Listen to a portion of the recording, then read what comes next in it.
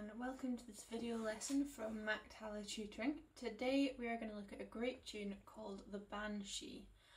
To start with, I'll play it up to speed for you. You can have a listen and then we'll slow it down and have a go.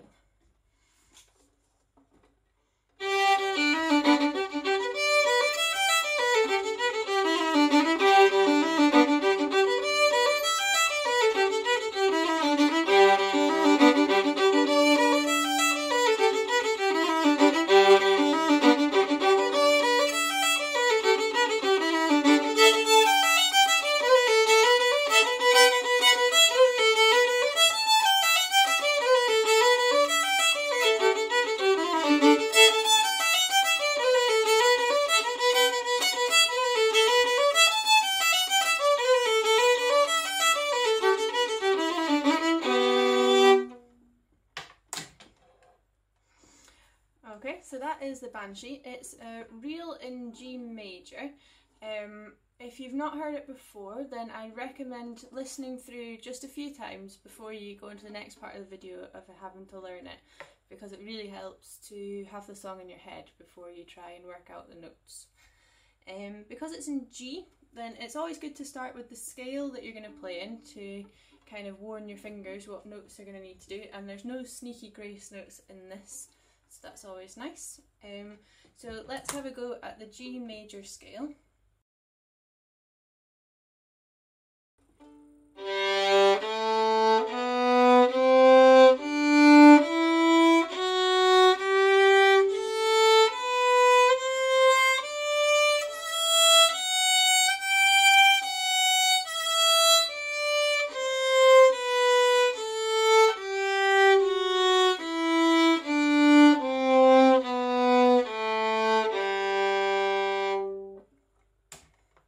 Okay, so we're going to play the first half nice and slowly. I'll play it through once with single bows to help you hear the notes to have a go. Remember, you can rewind the video and play this bit as many times as you need until you feel comfortable to move on to the next part.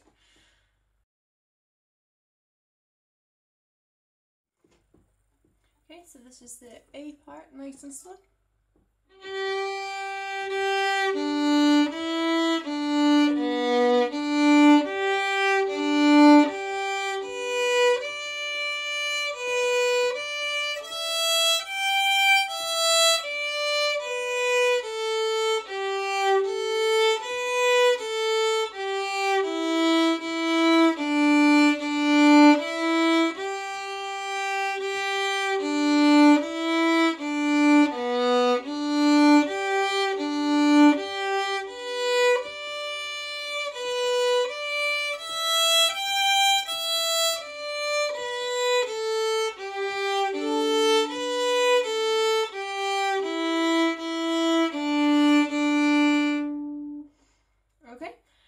You probably noticed the first and the second lines there are almost an exact repeat of themselves, just a slightly different ending.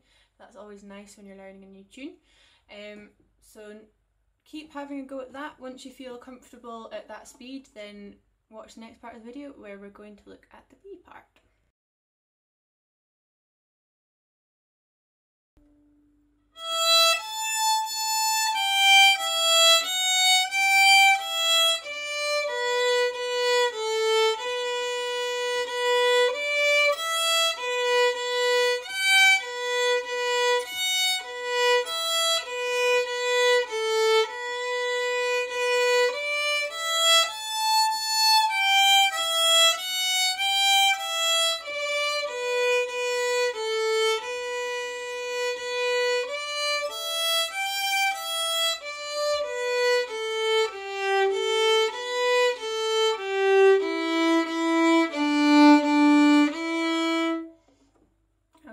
So you might have noticed a slightly syncopated part in the first line there.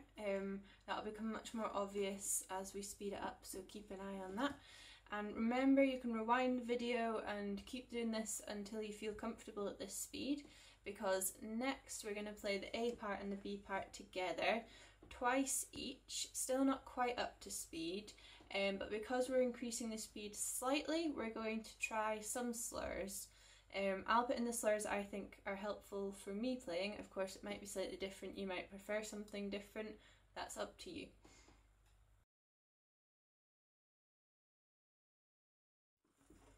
Okay, this is the A part and the B part, slightly faster with some slurs.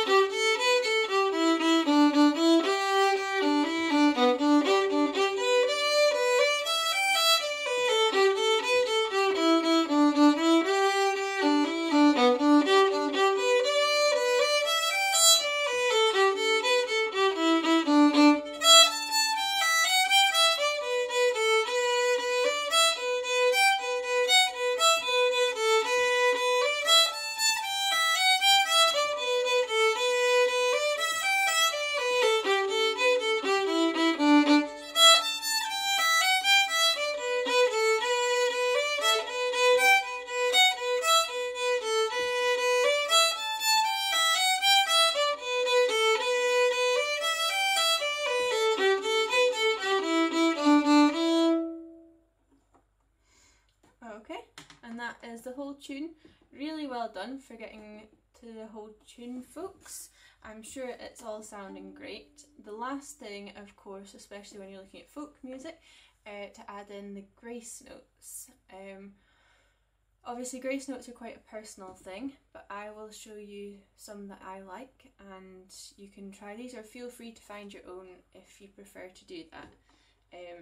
The first thing is obviously the tune's in G, so your G string actually drones really nicely through the whole of the first half almost.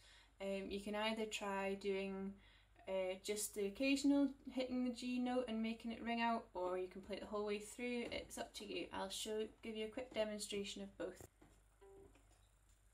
So first I'll just play the first line with just a bit of G.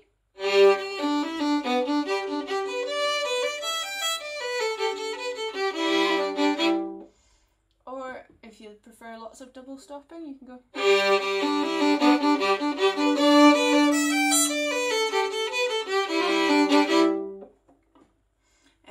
You can also double stop in the second half with the A string. Especially as you go up to those high A's, it sounds nice to have the A drone underneath. Another thing which is really nice to add into this song, and any song really, throughout there's a lot of notes where you've got the same note next to each other twice. So it's quite nice to break those up with either a cut, which is where you just hit with a note above, so you go, or a roll. So for example, at the end of the first line in the first half, instead of lots of single notes, and it just adds a bit of variety. So you can go through the entire tune, there's a lot of places where you can add in the cut just to break up those two notes, and it already sounds a lot more lively. So that's something for you to try once you've got to grasps with the whole tune. And I think that will be us for today. We've covered a lot, so well done, and thank you very much for watching. If you've got any comments or questions, then let us know in the comments section below, and if you'd like a one-to-one lesson at any point, then please get in touch. Thank you.